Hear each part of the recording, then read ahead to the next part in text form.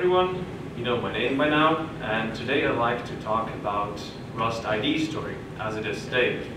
And not only that, I'd also like to highlight the historic context of the Rust IDE story, also the design decisions behind some of the tools, and their current capabilities. But a couple of words about me. You may recognize me by my GitHub avatar, because we all live on GitHub or Twitter nowadays, so maybe that's better. Or by my glorious Go avatar. I am the maintainer of the Rust language server as of now, and I actually started working in Rust since 2017, where I enrolled in the Google Summer of Code program under the Cameron, where I worked on the RLS itself. Now, since then, my primary area of focus was DevTools, and so I've been doing that since then, and I'm also a member of the DevTools team. So I split the content into 4 parts, the initial one being the early days, that I consider to be from 2014 to 2016, and because I'll cover quite some dates here, I just thought it would be good to put things into perspective and to lay them all down on a timeline. So the first, it'll be good to get a point of reference out. So a good point of reference would be the release of Rust 1.0. So the first stable release of Rust. However, the first IDE tool had its initial comment even more than a year back in March 2014. Now it's called Racer, some of you may know it. And this is one of the snippets from one of the initial comments. I like to highlight that it remembers the days of different syntax, namely ~t, which then meant box T, but unfortunately, or not, I guess it depends on which camp you are in, it was removed. So how it actually worked was it used the internal libraries of Rust itself, the parser called libsyntax. And what parser is briefly is a piece of code, logic or program that transforms the source code as a text into some form of a representation that your program can work with. But a bit more on that later. And what it did is it bolted on the name resolution system on top of that parser, and what we actually had because of it, or thanks to that, was jump to definition functionality. Because whenever you do a name resolution, what it basically is if we consider this example code very simple, and we aim to resolve the path, let's say A, B, we need to know what sort of definition B refers to. So first we need to start from the beginning of the path, which is A, find what A refers to, then recurse to the scope, yada yada yada. But in the end, name resolution lets us jump to definition functionality, which is kind of like a staple IDE feature. And it also shipped a completion engine. So there are 2 kinds of completions that are important for here. One is scope completion, so that's fairly easy because that's the same principle that's behind the name resolution. You just don't need to resolve the final part of the path, you just need to list all of the available components and definitions at a given scope. And there's also a dot completion, so that's a bit more complex. So imagine you have an expression and then you type dot. You'd imagine you'd get a list of like methods and everything you can apply there, but it actually gets tricky in Rust because we have type inference and we have traits. For example, we can have a definition for which we implement like numerous traits. Each of these traits have some methods on them. We just need to know and resolve those traits first for a given definition to only then get final result of methods that are available for a given expression. So that's pretty hard, and unfortunately Racer had a very simple system, but it didn't work too well with type inference. But it worked pretty okay in like average case. And finally, it was a CLI tool, so it wasn't an editor plugin or anything like that. Now next, there was IntelliJ Rust plugin, which probably all or most of you know. And the developers, when they decided to implement a plugin for IntelliJ, were faced with a question like whether they want to reuse an existing bits of code or not. And in the end, they decided not to. They wanted to re-implement their own thing using the existing JetBrains libraries. A bit more on that in a second. And a fun fact, it was actually written in Kotlin, which was JetBrains JVM-based language, which wasn't even 1.0 at this point. So how it managed to use the existing libraries was to use the GrammarKit parser generator. That's a library from JetBrains. And a quick refresher or introduction on what the parser generator is. It's a bit of a code or a program that you feed grammar, which is a set of rules how to define a program. And then on the other end, you receive two different programs, more traditionally, Lexer and Parser. So Lexer, what Lexer does is it converts the stream of characters into a stream of abstract tokens. So in this particular example, we have simple let A equals hello, and it chunks that into different tokens. For example, we have let token, which is a keyword, then we have A, which is identifier, punctuation, hello, literal, and finally semicolon. So parser, what traditionally does is it accepts the stream of tokens and it nets us some way of, some representation of a program that then you can further work on. And you can either have an abstract syntax tree or a concrete. I won't go into details right now. But equipped with this, with their own like Lexer and parser, what they actually did, the developers of IntelliJ, was they bolted on the name resolution system, so that's very something similar or akin to what Racer did. They also added an indexing that powers the final references.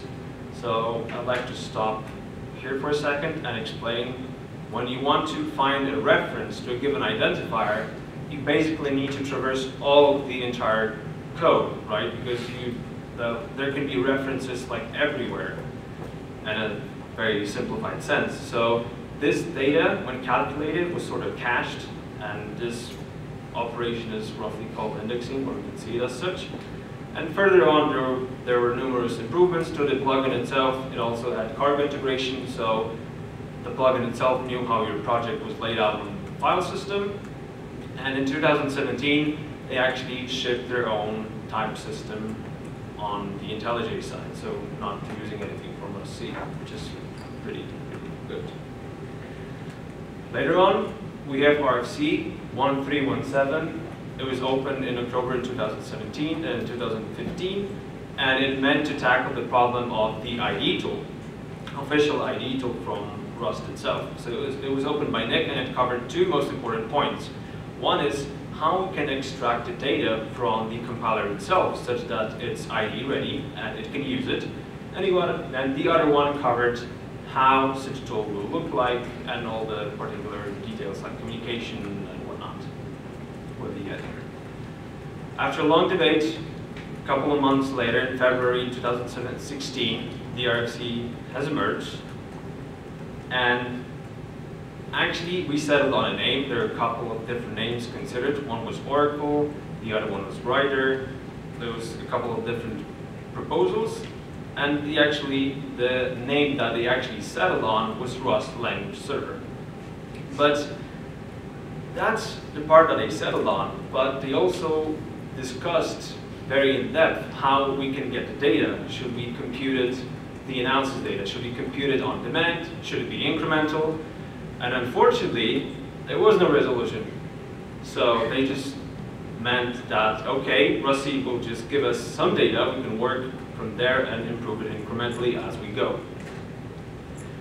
This brings us to another section, which covers RLS, and for me, it spans from 2016 to 2018, which is where it has seen most of the development. And that's not to say that development has stopped, but yeah, it has seen most of the development then. The prototype was quickly created by Nick Cameron and Jonathan Turner, then from Mozilla, at the end of August in 2016. And the fun bit is that it actually originally pulled an entire Tokyo and hybrid, because in communication, the protocol wasn't resolved yet, and they experimented with HTTP first. But then they settled on Std.io and LSP. couple of days later, the RLS was announced on RustCon 2016, and it was meant to be like the go-to IDE tool. So whatever you wanted to get from IDE, it did that for you. So whenever you wanted to format your code, whenever you want to, resolve how your project is laid out, the tool had to understand it all. And it also got auto-completion from Racer and yada yada yada. To come back to the previous point of getting the data, how it was actually implemented is that Rust C had seen a feature implemented called the save analysis, and it was enabled by passing a -c save analysis flag, which actually, saved the analysis bits of the compilation, but unfortunately the name kind of stuck, so the data itself, or the API, however you wish to see it, is also called save analysis. And only then, the resulting data was used by RLS, and that's to show that it's entirely decoupled from the internals of the compiler itself. It aimed to be very maybe not very, but a bit more stable API to the compiler, rather than just relying on the internal APIs and have your tools break with every nightly release. But because the compilation is always local to a given crate, for a crate graph, when you compile a crate graph, you actually get a multiple of these files. So you need to add an intermediate step that lowers all of these into a single and coherent sort of global view into how your code looks like. So that's the final step that RLS interacts with. So to sum it up, the mode of operation is as follows. Whenever it changes a file, it instructs and orchestrates Rust C and Cargo to build your project. Then it forces it to generate the save analysis files, which can only then be lowered into database, which can only then be used to be queried by RLS. And that's a bit of work, unfortunately, so it's not incremental or on demand. To get into the meat of the data itself, because that's what defines what the RLS can do, its capabilities. The data it revolved around the simple concept of definitions and references. So Rust C, whenever it compiled a crate, it recorded for every definition you have, so like struct or enum or function, something that you can refer to, it dumped a definition in that index that it generated finally. And then whenever it did its internal name resolution step, as it normally does during compilation, it also recorded every reference to a resolved definition also in that file. And this simple concept actually gave us staple features such as jump to definition. You can see how that works. When you point a cursor in your file, then you can just ask the index what's a reference at a given cursor. And then if you find it, you can just jump the definition it links to directly. And you can do the inverse very easily. So for every definition that's under your cursor that you're pointing at, you can find all references that it refers to. And also stuff like rename is just trivially final references and basically rename all the identifiers to very simplify that. It also contains a little bit of more information about the definitions, such as documentation, which allows us to see all the documentation when you hover over different identifiers in the code. But as time went on, the save analysis and thus its functionality has expanded.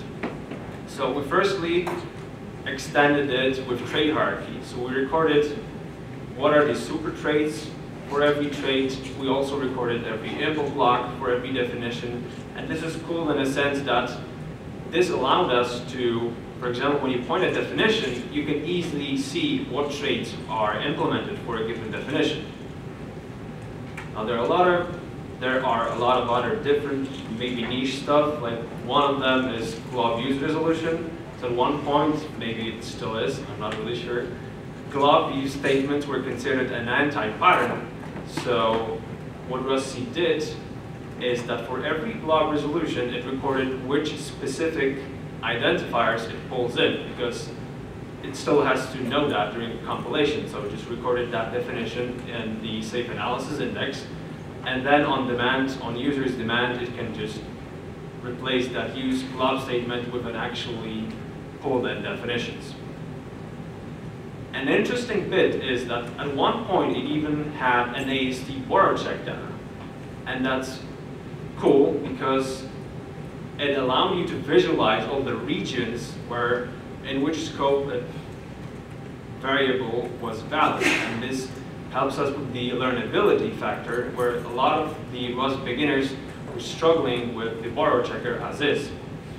This was meant to be more in-depth, more deeply integrated with editors, but unfortunately it wasn't, and we knew we will migrate to NLLs anyway, so unfortunately it didn't go very far. But I would also like to talk about completion and how you can model completion in this way. And the short answer is you can't really, because you'd have to, for every expression, you'd have to encode a very long list of valid completions, which would load out the safe analysis very fast. And since the Rust compiler gave us that information after like a couple of keystrokes, you could see how that can expensive very fast. Now also, you can imagine that it first needs to accept a sort of valid Rust code. So for example, if you type let a equals expression dot, when you instruct Rust C to compile that, it just goes like, yeah, I don't know what to do with this. So it couldn't get even into an expression itself, so it couldn't know how to complete it, unfortunately. And that's a big pain point for the RLS. And you could see that as we drafted a 1.0 release candidate. That was in August 2018. Maybe some of you remember that, but the users were not really happy with how things were. And the biggest pain point that was highlighted by the users is the lack of full and proper completions. And we can see how that backfired really, really quickly. We only had completion data from Racer, so that wasn't complete at that point. So for then, we focused on polishing the RLS as is. We aimed to reduce the latency, which was perceived by the users, such that it took a long amount of time whenever you did change your code to get feedback because of the way how the system was designed. But we also tried to improve the project support, which also people said was fairly lackluster. And there's also one cool bit that we work on now, which is auto process compilation. RLS, as of now, compiles your code in process. So it runs Carga and Rust C in process. So you can imagine when you compile a graph of 200 dependencies, it has to compile each of those dependencies in one process. So you can see how that limits parallelability very much. This brings us to Rust Analyzer. And I consider like it started roughly in 2018. But before we go specifically into Rust Analyzer, I'd like to talk about the RFC that was opened that led to the tool itself. Matt Platt opened a PR at the end of December 2017, and the idea was to share a common parser between Rust C and an IDE tool that can be then used and not duplicate the effort, because the RLS model was obviously deemed not ideal, and yeah, let's leave it at that. So the parser aimed to retain more of the information that was maybe not necessarily required for Rust C, but could be handy for the IDE, such as that it retained information about punctuation and all that, so you could like move stuff out of scope, etc., and have it format nicely. So the proposal was to have a concrete syntax tree, which is syntax tree with a punctuation in line. In the meantime, the infrastructure that powers incremental compilation in Rust C has matured greatly. And the reason I mentioned this is because it wasn't even considered practically in the IDE RFC because it was simply too immature. People didn't know how to architecture that system. I would say it was a bit too early for that. But the stable version of incremental compilation landed with Rust 1.24, which is February 2018. And as it turns out, the design of the system was sound, was good, it was proven. So the gist of it, the core, was extracted into a separate library called Salsa. And that was around September 2018. And it revolved around queries, which are functions from type K to type V, and there are two different types of those queries. One are inputs, which are functions that you can think of as pulled values that are given to the system or are pulled from the environment. And the other ones are functions, which are considered to be pure. And this actually allows us to minimize the result of those functions.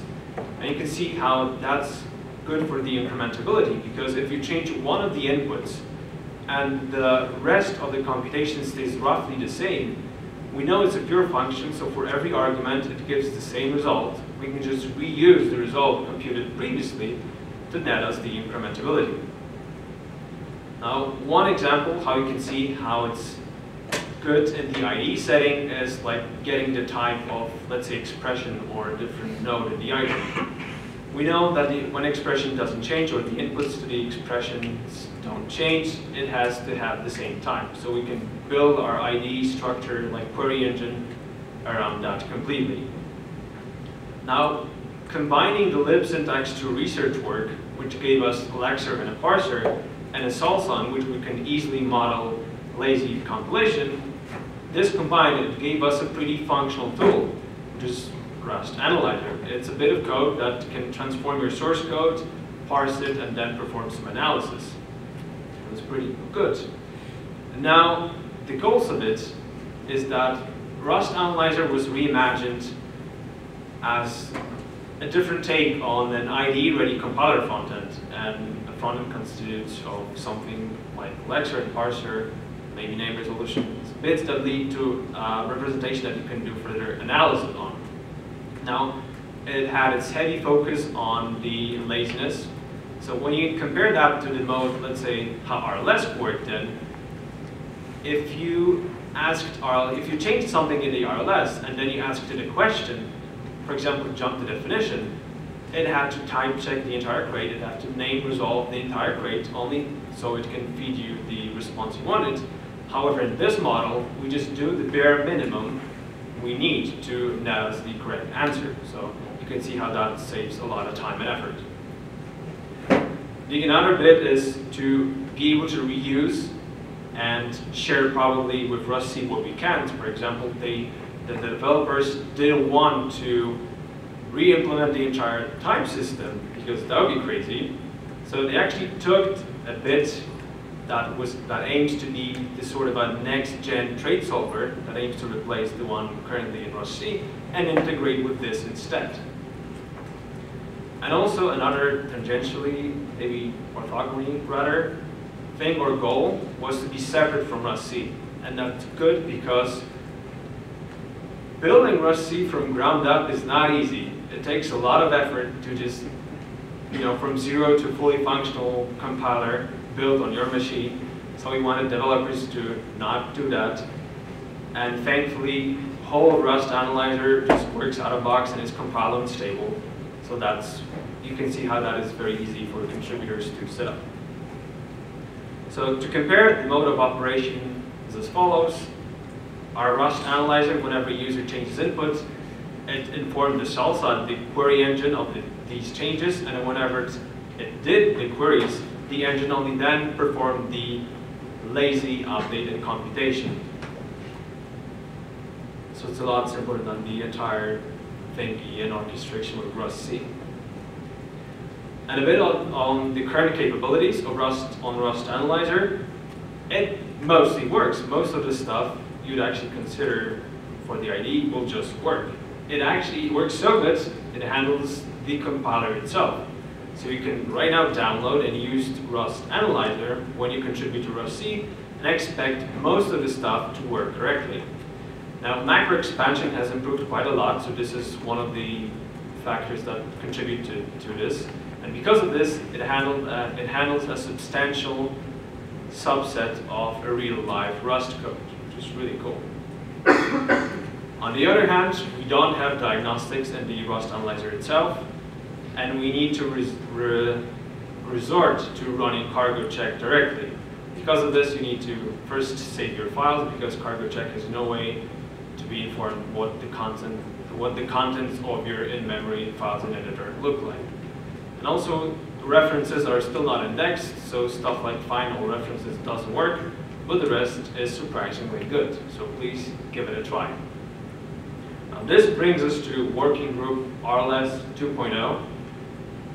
It was organically formed at Rust All Hands this year, so that's in February, and it had its goals crystallized such that it will focus on Rust Analyzer as the driving project,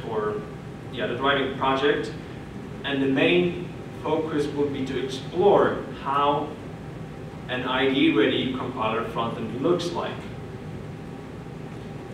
What's also interesting is that another concern was it would be good to split a monolith, which is Rust C, into more reusable and clearly defined libraries. And this helps not only with speccing the language itself, it also helps understand the code base greatly.